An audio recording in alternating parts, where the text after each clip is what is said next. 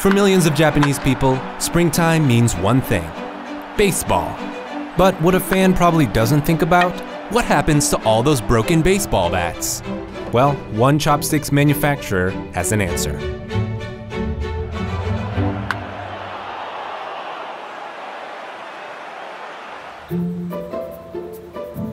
名前は浦谷兵庫って申します。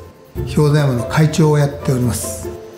会社自体はですね、1921年に親父が起業しまして、ここで作られている橋はですね、折れたバットから再生するっていう意味でお箸を作ったり、バットを作る時に出る端材、こういったものの普通の箸に使ったり。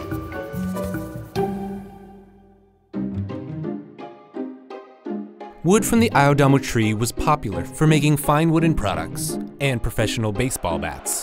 But because of forestry mismanagement, the species was in trouble. 青玉の木そのものがですね、枯渇しておりますし、で植樹とバットのその使う量とかバランスが合ってないんですね。新聞で掲載があったんですね。青玉のいわゆる野球のバットがどんどんなくなってきてる。野球界、野球関係者ですね、バットの関係者の新聞の掲載があったんです。Instead of contributing to the problem, Mr. Uratani had an idea. 青玉のそのバットを作る時に出る端材っていうのは当然私たちの箸にも十分使えるでしょうから。With that, Mr. Uratani put his plan into motion. 折れたバットを各球団で集めていただいて、全国から工場の方に、本社の方に青玉のバットが、折れたバットが入ってきます。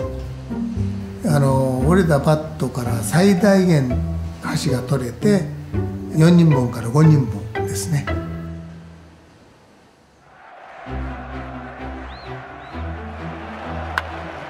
With the profits from these baseball chopsticks, Mr. Uratani has joined baseball leagues and teams to donate to a group planting a new forest of Aodamo trees. 本当に貴重な材木になりましたね。